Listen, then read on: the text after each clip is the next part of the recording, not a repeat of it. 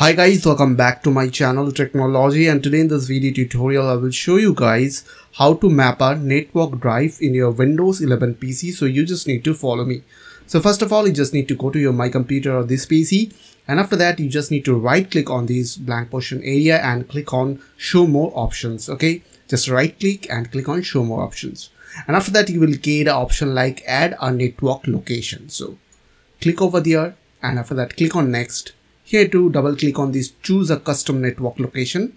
Now you have to put over there /, then you have to put your IP address. Okay, means your network IP address, and after that you just need to click on Browse. Okay, and here you will get one expand option over there.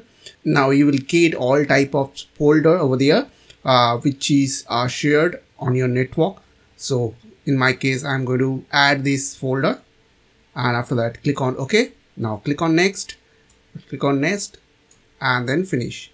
And now as you can see, here is a Chandan folder as added successfully on my this PC under My Computer. So I hope this quick tutorial will really help for you, and please don't forget to click on the subscribe button, like button and share button. And if you have any queries or questions, then comments down below. I will see you guys on the next video. Till then, bye bye, take care.